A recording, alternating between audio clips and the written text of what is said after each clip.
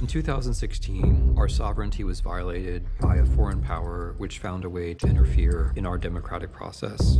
We faced an attack of a new kind. The Russians hacked democracy.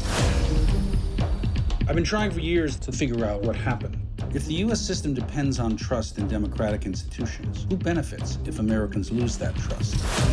Are we doing everything we can to make sure that Americans will decide who is running this country? In 2016, it was a three-ring circus of election meddling. Russian trolls had been busy making mischief on the internet. They were using fake accounts, fake organizations, and finally, fake local media. Как сейчас просто объясню эту цепочку? Придумал это определение, такая получается как карусель лжи. Russian intelligence hacking the DNC. They were not hacking the Trump campaign. And the alleged collusion. Let's instead use the word seduction. You have Russia saying, we want to help you. And you have Don Jr. saying, love it. Of course Russians prefer Trump, because Trump said that he preferred Russians. Russia was not pro-Trump. They were anti-America.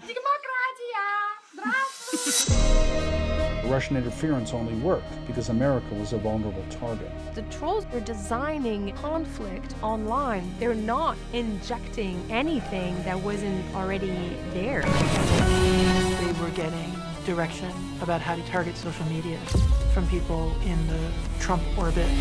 These allegations are just absolutely preposterous. Everyone wants to create a huge conspiracy. Give me a break. It was all bullshit. For some politicians, in Russia and America, chaos isn't something to fear.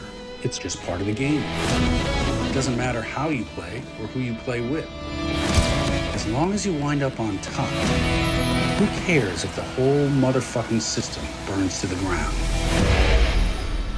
Is Russia attempting to influence the 2020 election? По секрету скажу. Да, обязательно будем это делать.